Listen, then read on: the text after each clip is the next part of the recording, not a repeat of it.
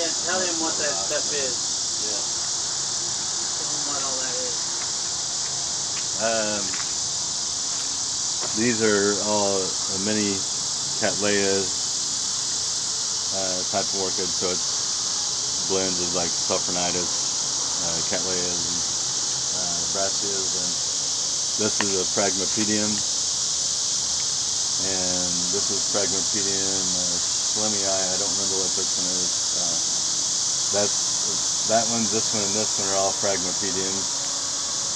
These are more like from the Peru area, or Ecuador probably. This one is both Ecuador and Peru, and then this one's more Ecuadorian. Back there, that's Paphiopedilum. You gonna be alright? We can go sit inside. Oh, I'm fine. I'm trying to remember what the breed is. Yeah. I think I can do it. I might be scared. I don't have my tag in that. Oh, it's Toperi. Yeah. Go up and And then that's Phalaenopsis. Yeah, that's me. And those are more of these mini cats that I got up there just to get a little more air movement. Kind of narrow. We got some jade plants back there. That big one here is a Cattleya from Hausermann's that blooms around Christmas time. So if you look at, like, these two here have these little bloom sheets coming out, so they're getting ready to bloom off of that, but not until December.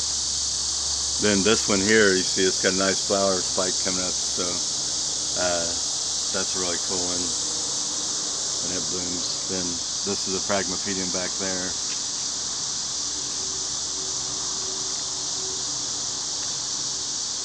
Okay, kind of step back so you can see how this is set up, so we can see the whole setup.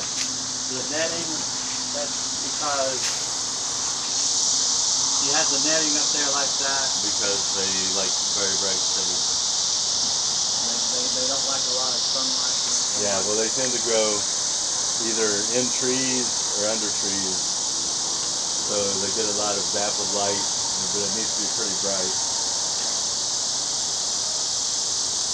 Okay.